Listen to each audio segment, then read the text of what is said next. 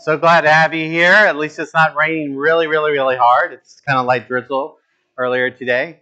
So let's go ahead and stand. We're going to have a word of prayer, and then Lonnie's going to read some scripture for us, and we'll go ahead and sing a couple songs. Let's go ahead and stand and bow our heads. Lord, thank you for bringing us here together, Lord, and I pray, Father, you would just continue to help us to come together as a church, Lord. Help us to see your purpose and why you have us here, Lord. Lord, as we go through God's goodness, Lord, may we see the goodness of God in other people's as they experience Jesus Christ in their life, Lord. And my prayer this morning is that this will be a reminder to us of how thankful we need to be for who Christ is and what he did on the cross for us. And so, Lord, just continue to bless us, Lord, not just our church, our community, Lord, and more importantly, our country, Lord. A country that just continues to struggle with one another, Lord, and we just know that however way the elections have come out, Lord, that you are still in charge, Lord. That position of being the King of Kings and Lord of Lords has not changed. And so, Lord, just bless us, Lord, and just help us to come to know you even more intimately today. It's in Jesus' name I pray. Amen. All right, I'm going to go ahead and read from Isaiah 40. So bear with me, it is 21 verses. But I thought it was very fitting for just everything we're experiencing as Americans and, whatever side that we fall on politically. God is still the one who is in control, is what Isaiah is talking about in chapter 40. Starting in verse 10, behold, the Lord God comes with might, and his arm rules for him. Behold, his reward is with him, and his recompense before him. He will tend his flock like a shepherd. He will gather the lambs in his arms. He will carry them in his bosom, and gently lead those that are with young. Who has measured the waters in the hollow of his hand, and marked off the heavens with a span, and closed the dust of the earth in a measure, and weighed the mountains in the scales, and the hills in a balance? Who has measured the Spirit of the Lord, and what man shows him his counsel? Whom did he consult, and whom did he make to understand? Who taught him the path of justice, and taught him knowledge, and showed him the way of understanding? Behold, the nations are like a drop from a bucket, and are accounted as the dust on the scales. Behold, he takes up the coastlands like fine dust. Lebanon would not suffice for fuel, nor are its beasts enough for a burnt offering. All the nations are as nothing before him. They are accounted by him as less than nothing in emptiness. To whom then will you liken God, or what likeness compare with him? An idol, a craftsman casts it, and a goldsmith overlays it with gold, and casts it for silver chains.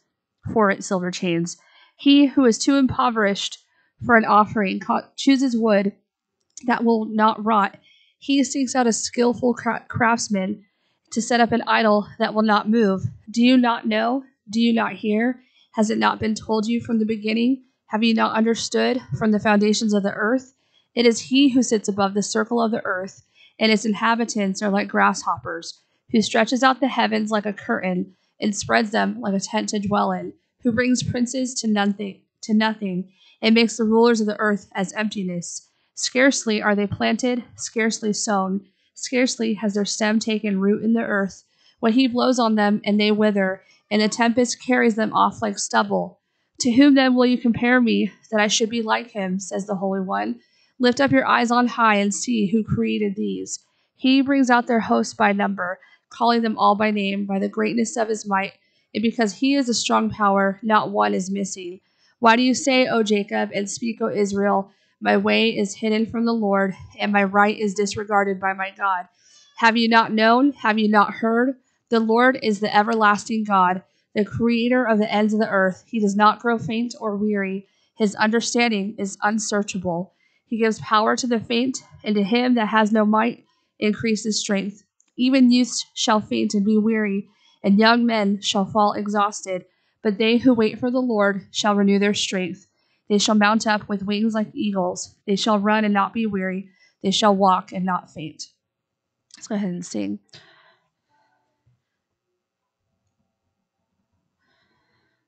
Excuse me a second. Sing Worthy is the King who conquered the grave. Worthy is the Lamb who was slain. Worthy is the King who conquered the grave. Worthy is the Lamb who was slain. Worthy, worthy, worthy. Oh, this is amazing grace. This is unfailing love, that you would take my place, that you would bear my cross. You laid down your life, that I would be set free. Oh, Jesus, I sing for all that you've done for me.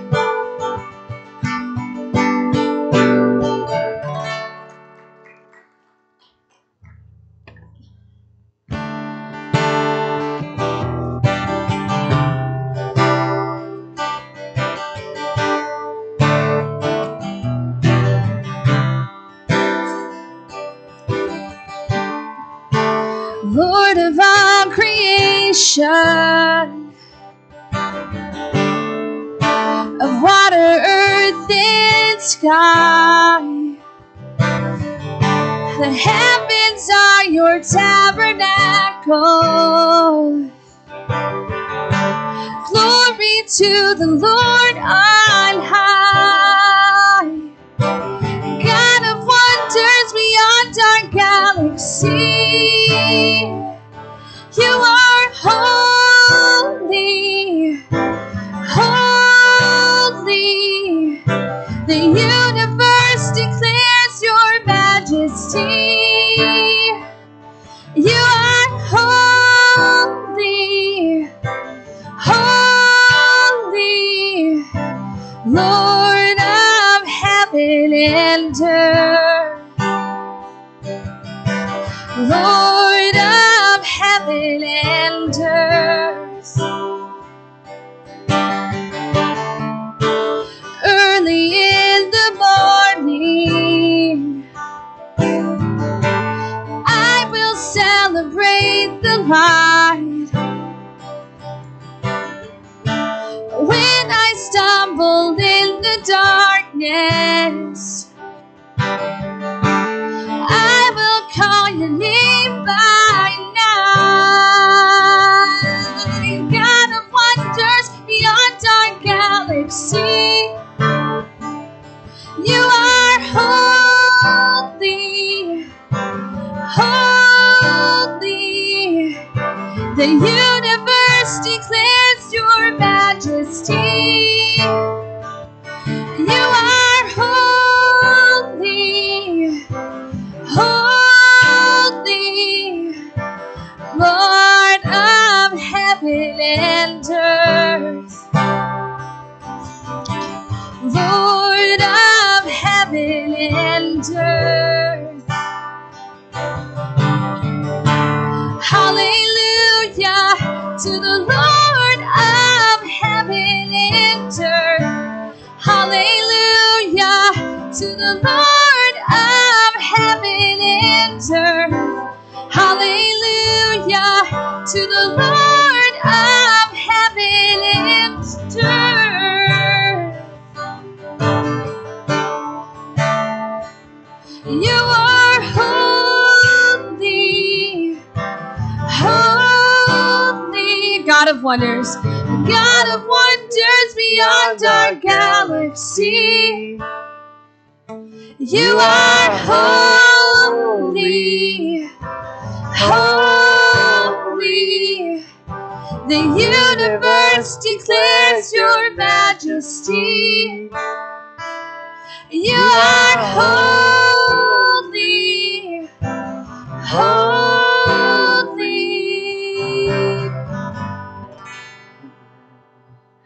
You may be seated. Thank you again for being with us here today. It's just been a great time of coming together and being united in the church and having that community of fellowship. What I want to do is just go over a few brief announcements if I could. Hopefully everything is working online, praise the Lord. So if people are watching, hopefully they see my face. Hello? They're not happy to see my face.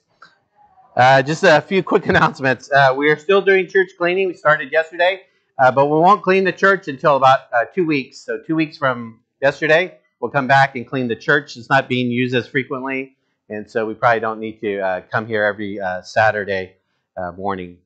Also, if you're joining us online, you can give online. We put the link online for you. If you're here in person, I keep forgetting, we always have a little brown box up in the front, so you can put it in before you come into the church or after you come to the church. Just put it in the brown box, and then we'll go ahead and collect your tithes and offering.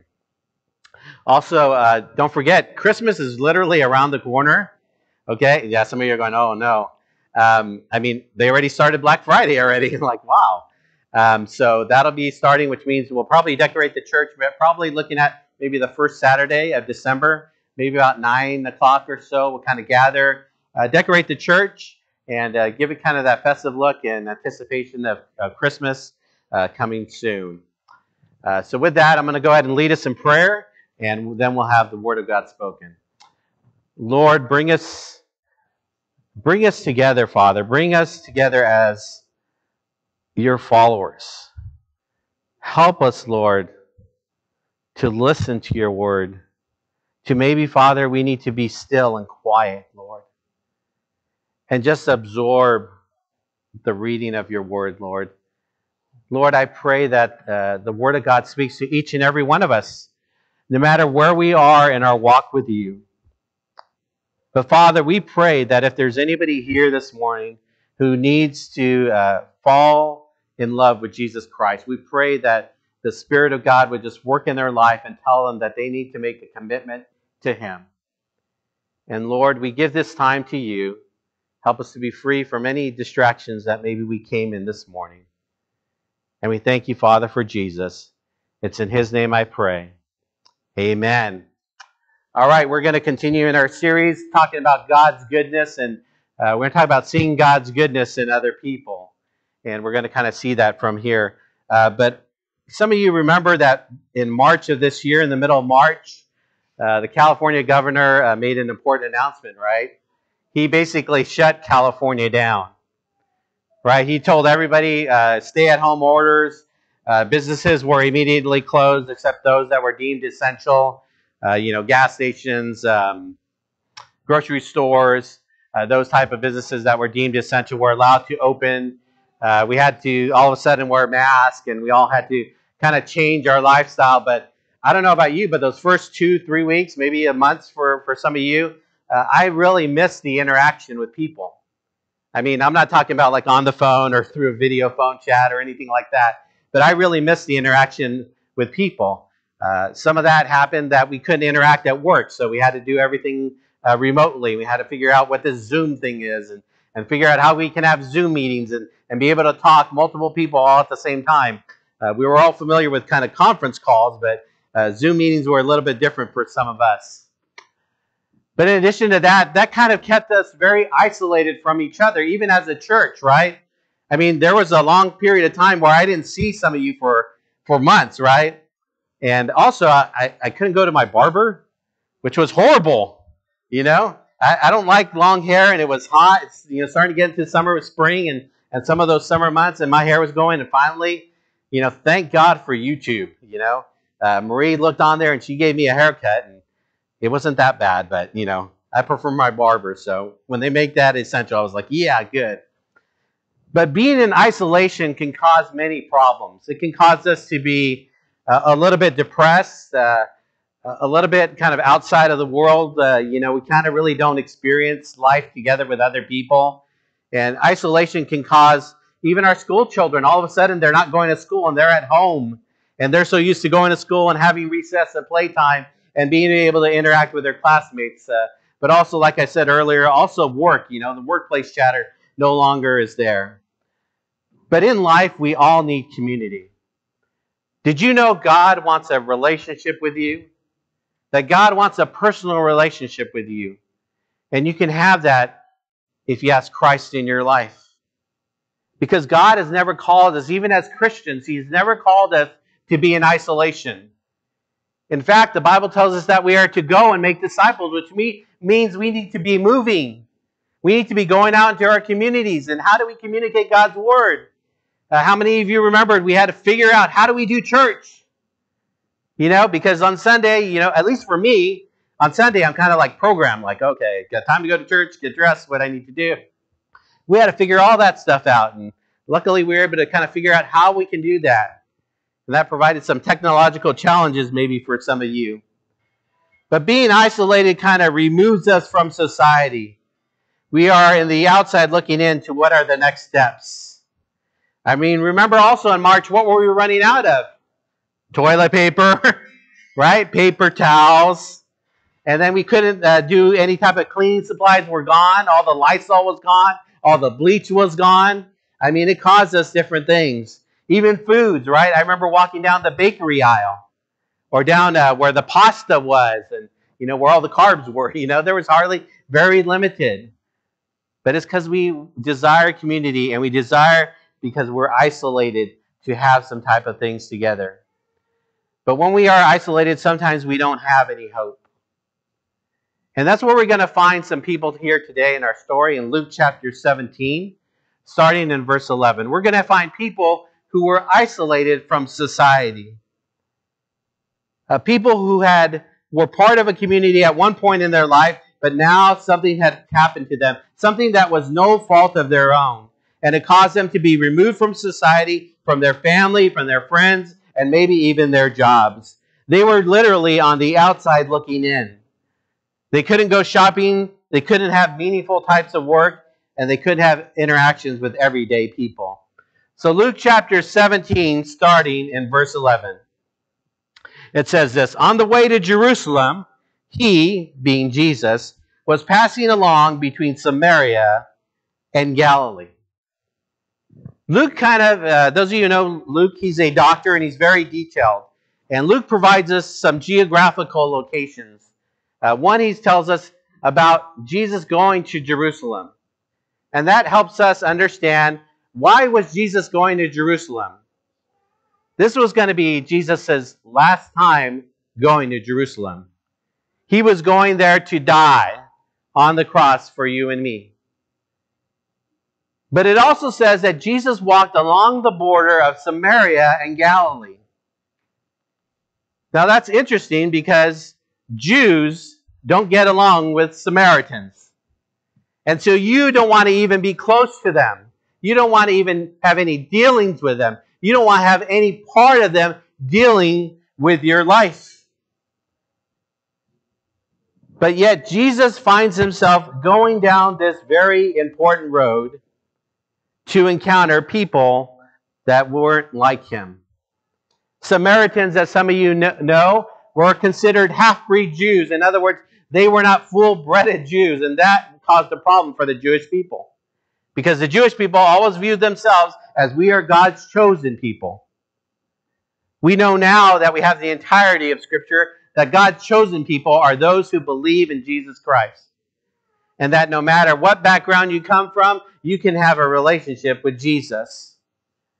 So Jesus is going down this road. It's intentional. He's going down between this border of Samaria and Galilee. And then it says in verse 12 and 13, it says, and as he entered a village, in other words, he was in the outside coming in, he was met by 10 lepers who stood at a distance and lifted up their voices saying, Jesus, Master, have mercy on us.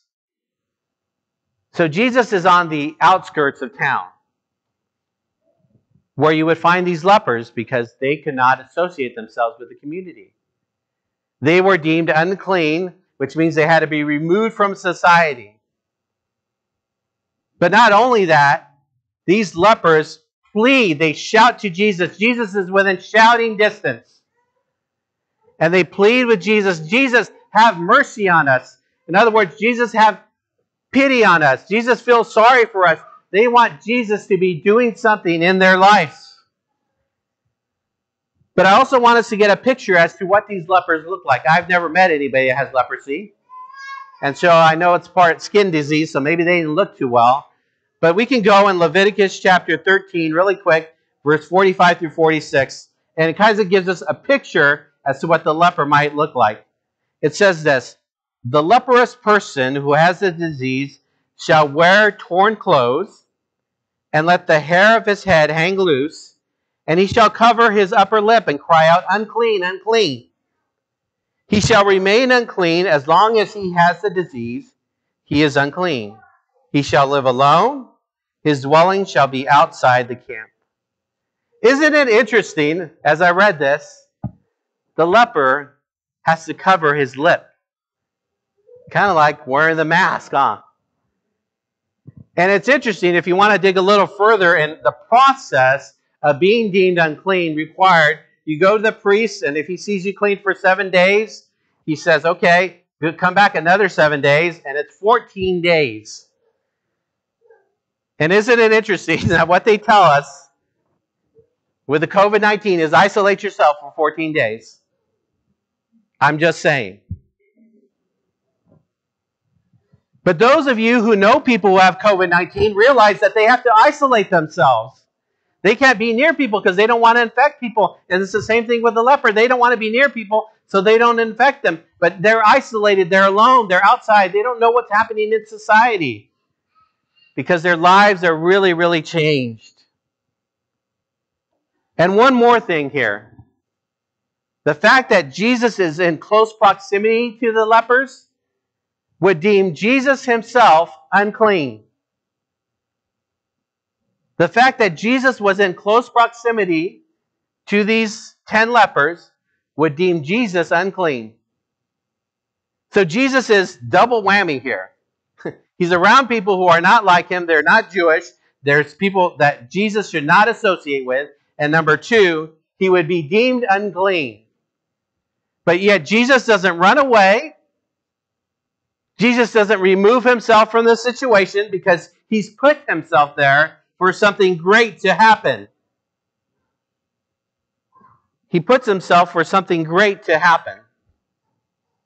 Look at verse 14.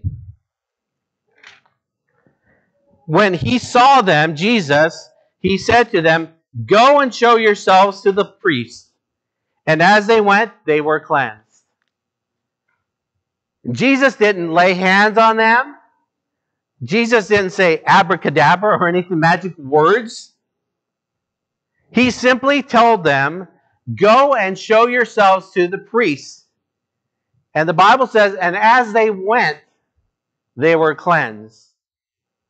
There's 2 things that are really important for us that are familiar with us who are believers in Jesus Christ. When Jesus tells you to do something, you do it. That's called obedience. The second thing is that you trust him. That's the part we usually have with. We might do some things that Jesus tells us to do, but sometimes we say, well, Jesus, are you sure? We kind of question and we doubt. But we see that theme of trust and obedience, and these 10 lepers, they listened. It didn't say they doubted, they pondered. They listened, and they went, and they trusted and obeyed.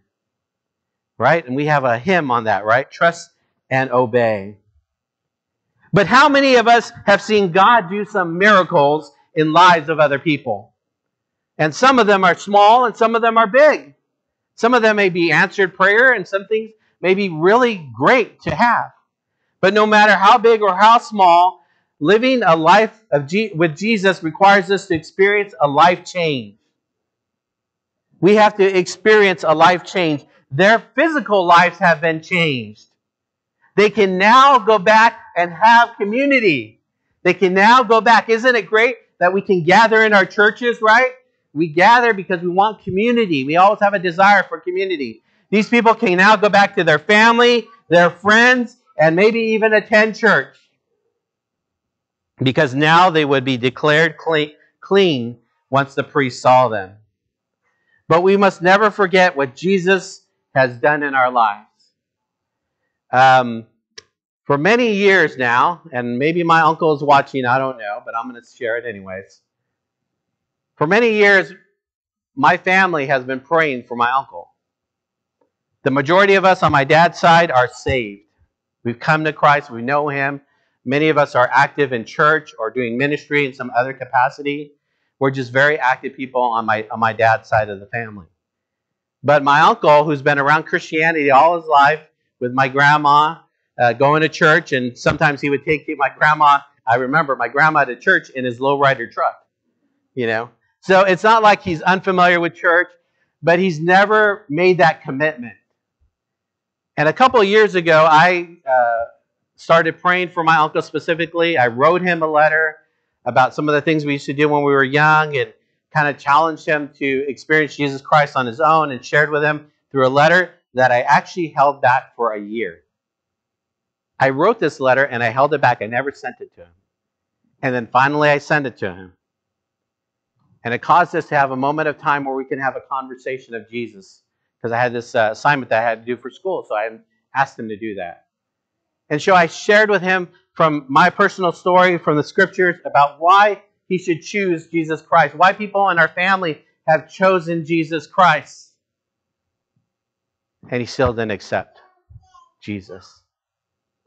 Now, my uncle had a lot of health problems recently. He has had kidney transplant and pancreas transplant, I think it is, or liver transplant. I can't remember which one it was. But he had 2 transplants.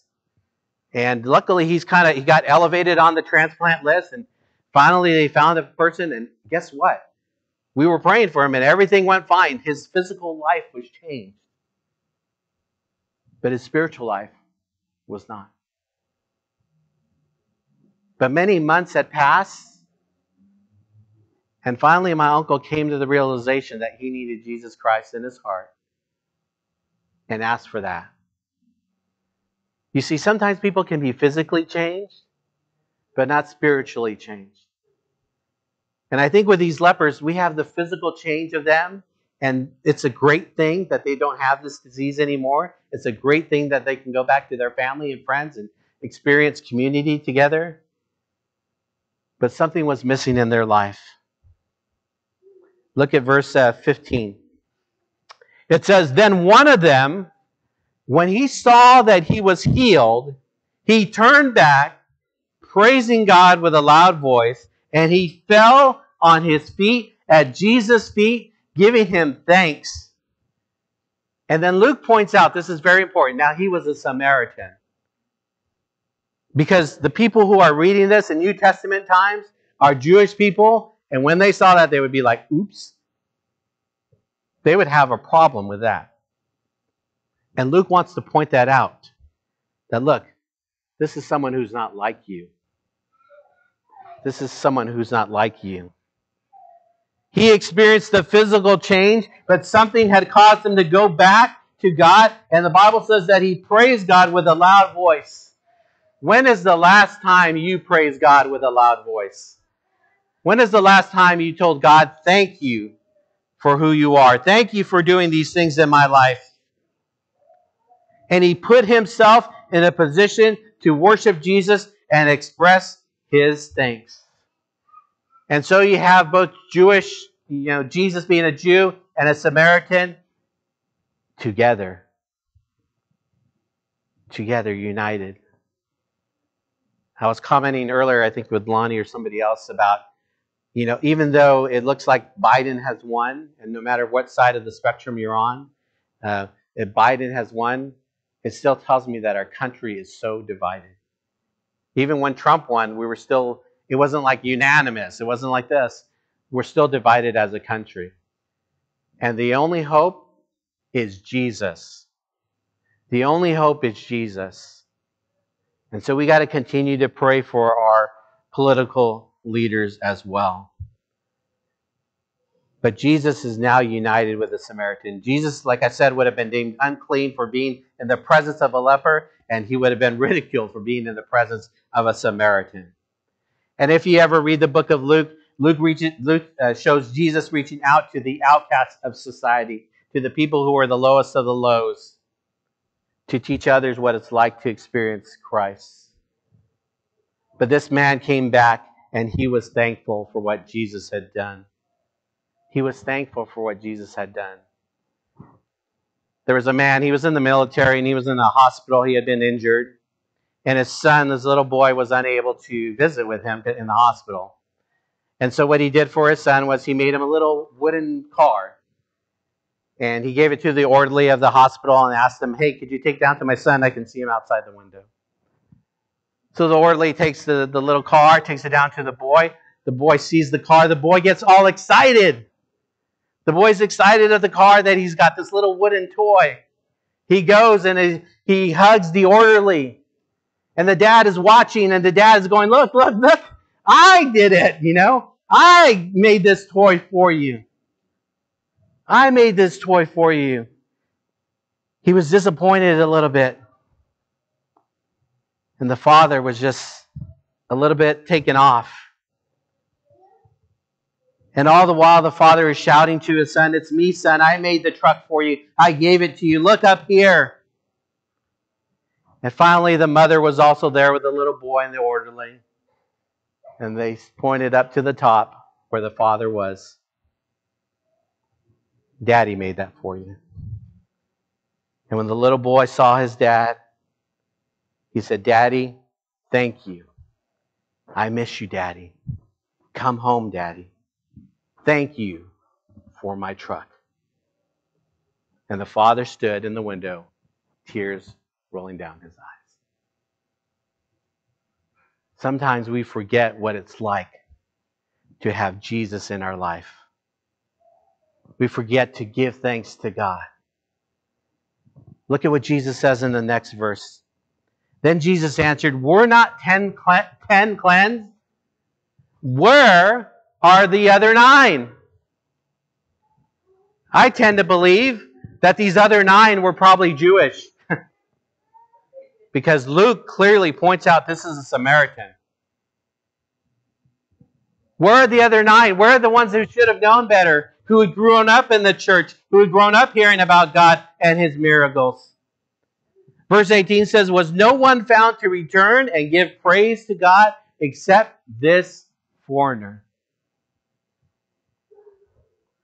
Might I suggest to you that there are times in our life where we forget to say thank you to God. Where we forget to say thank you to God. We forget to look up to God and say, God, thank you for today. Thank you for everything you're doing in my life. And not only that, I think Jesus took what this man did a little bit further in verse 19. It says, and he said to him, rise and go your way. Your faith has made you well. Now, I think he's saying something very important for us. He's saying your faith has made you well. Not just because you trusted and obeyed, but you actually believed in Jesus and you actually turned back and come to give me thanks. We have a word in Christian terms called repentance. And it's this turning back and changing your mind from one way to another way. And I don't know about you, but when I came to Christ and I turned my way, I could give nothing but thanks to God to forgive me of all the sins I committed in my life. And I think that's what this man is. I think not only just was he physically healed, the Samaritan, I think he's spiritually healed. I think he understands who God is. He understands who God is. There was this lady and she was on a little riverboat and her little girl fell overboard. And there was a man there with a Newfoundland dog. Have you seen a Newfoundland dog? They're really big dogs. They're about 150 pounds. And so the man told his dog to go get this little girl that fell in the lake. Got the little girl, brought her back up on the lake, brought her close to the ship. They were able to bring her. And the mother, of course, wrapped her arms around the little girl, kept her warm, and wrapped her arms around the little girl, and just so thankful for her. But she made sure to turn to the dog and hug and kiss that dog and being thankful for the gratitude of that dog. That's more than some people have ever done for Jesus Christ. Jesus hung on the cross for us to save us from our sins. And we have to learn to live this attitude of gratitude. We have to learn to live this attitude of gratitude. And so what I want to challenge you today is to think about how you can live your life for Jesus. And if you don't have that relationship, let me tell you how. All you have to do is admit that you're a sinner. That you believe that Jesus died on the cross for you. That He was raised again that third day. And that if you confess with your mouth the Lord Jesus and believe that He rose on that day, on that third day, the Bible says that you will be saved. But you have to believe it from your heart. I can't make you believe it. You have to choose for yourself whom you will follow. You follow Christ or you don't follow Him. You want to go to heaven? You have to invite Jesus into your heart. And maybe that's for some of you here today. Maybe that's for some of you online. And so let's take a moment. Let's go ahead and stand and bow our heads and pray if there's anybody who needs to make that decision here this morning. Lord, thank you. Thank you for your love.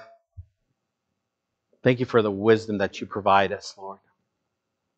Thank you for the story of Scripture, Lord, about how only one of them came back to you. And Lord, you declared that his faith had made him well. And Lord, maybe there are people who are here today and watching online that are struggling with their purpose and plan on earth, Lord. They're trying to figure out life their own way. They're making decisions on their own that they deem are necessary. And so, Lord, I pray right now, if there's anybody here this morning, if you need Jesus Christ in your heart, would you just raise your hand? If you're watching online, there's a button you can click on that you can tell us that you want to invite Jesus Christ in your life. If that's you, you just go ahead and click on that button as well. Anybody here this morning who wants to give their life to Jesus, just raise your hand. I just want to pray for you. Anybody here this morning? Anybody online, if you do that, make that decision, just let us know. Lord, we give this time to you as a moment of reflection, Lord, of us to experience and embrace all that you have for us. So, Lord, we thank you.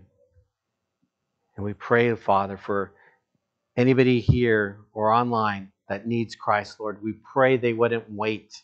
They wouldn't delay. That they would make that choice right now.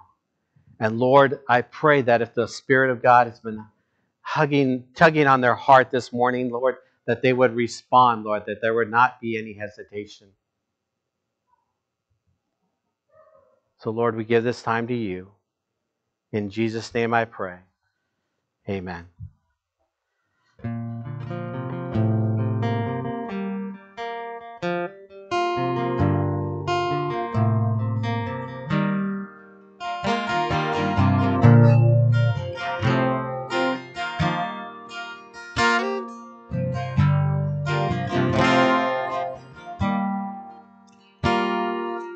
Out of my bondage, sorrow, and night, Jesus, I come. Jesus, I come. Into thy freedom, gladness, and light. Jesus, I come to thee. This is the different version, by the way. Out of my sickness and into thy health, out of my wanting and into thy wealth, out of my sin and into thyself, Jesus, I come to thee.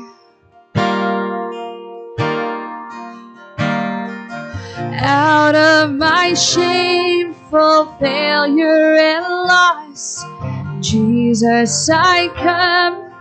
Jesus, I come. Into the glorious gain of thy cross, Jesus, I come to thee. Out of our sorrows and into thy balm, out of life's storms and into thy calm, out of distress into jubilant song, Jesus, I come to thee.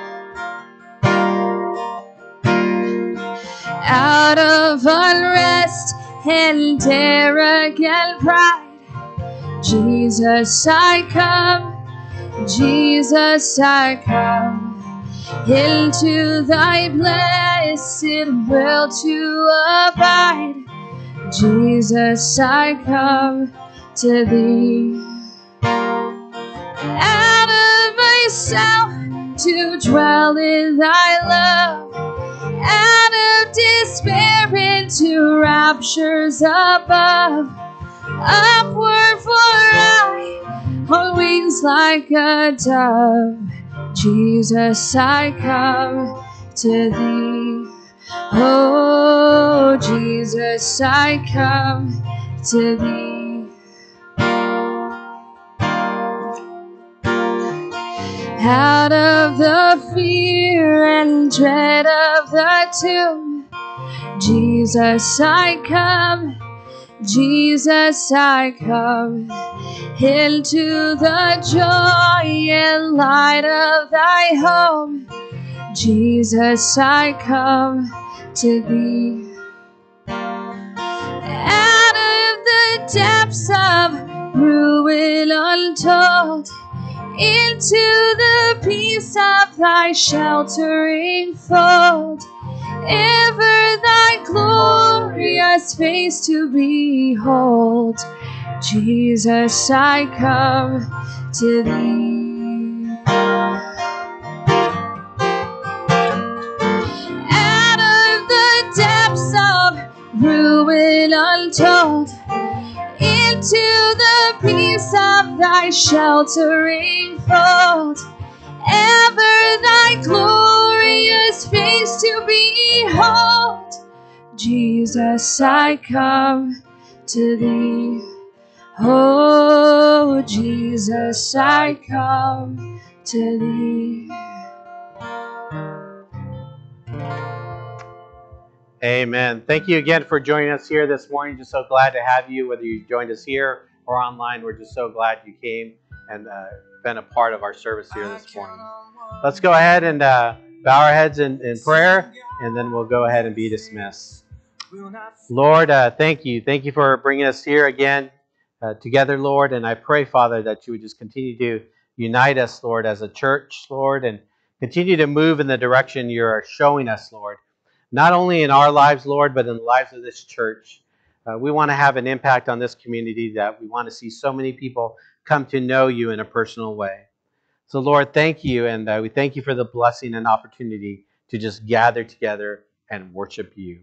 It's in Jesus' name I pray. And everyone said, amen. Thank you for joining us here.